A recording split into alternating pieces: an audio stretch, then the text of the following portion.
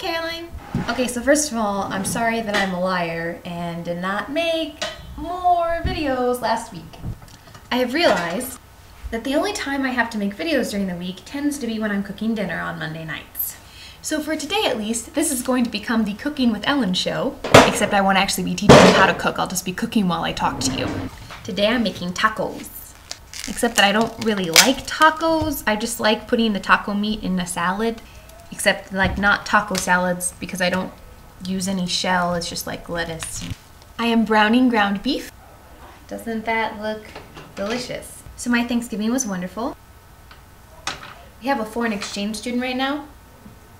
He's a student from Chile, and he's very nice, and he's fitting in with my family quite well. He's teasing all of my brothers and making jokes, and he doesn't think my family is weird, which I have to give him credit for because my family and I can be very odd and off-putting. So, oh, it's smoking. Why is it smoking? Stop it. Ah, apparently I need to clean that burner.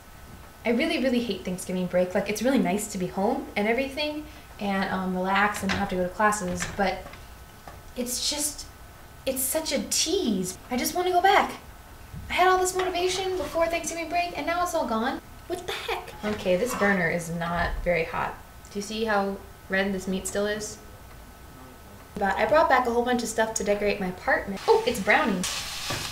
I got curtains. I got an advent calendar. Got some Christmas decorations.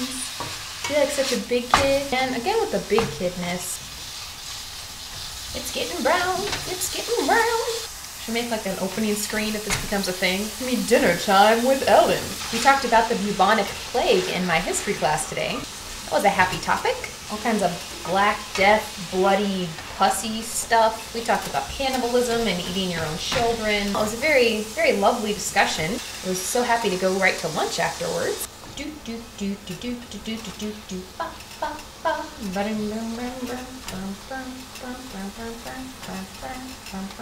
Apparently it takes about 8 minutes to brown meat. So, valuable things I learned upon returning to my room. Don't leave a loaf of bread in a cabinet for a week while you're gone. If you want to wear your black coat when you get back to school, you should probably pack it. Curtains take a really long time to iron, and broken light bulbs don't work that well. Okay, this is done. Let's get the taco seasoning.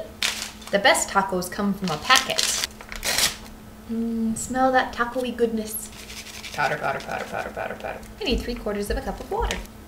Oh, that was bad. When pouring water into a pan, you do not want to hit the back of the spatula. Mix it up.